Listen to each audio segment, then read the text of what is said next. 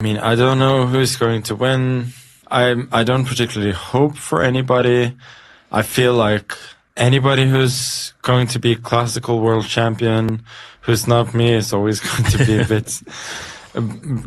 a bit weird. The thing is, I used to be a world champion for in classical chess for a long time, and I mean, I haven't retired, so yeah. I chose to step away, and that's fine. But it's always going to be like slightly weird. But I'm also thinking like, good for the others.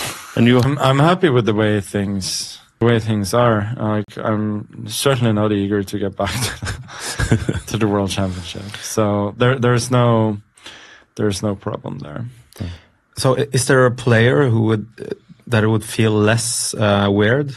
No, I think for sure if Corona became world champion, that would be both quite deserved and would probably feel the most normal of all of them.